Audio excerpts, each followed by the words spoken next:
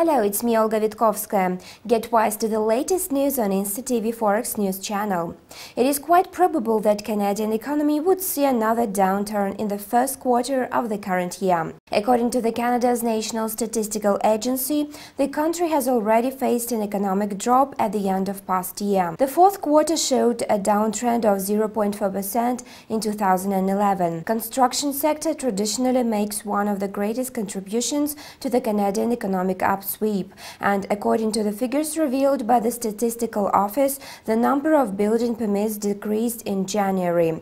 The decline was unexpectedly deep by 12.3%, while analysts forecasted a 3.2% downfall. Last time such drop was fixed in April of the last year. The Canadian dollar has firmly overcome negative statistics. During the trading day, $1 was at around 1 Canadian dollar.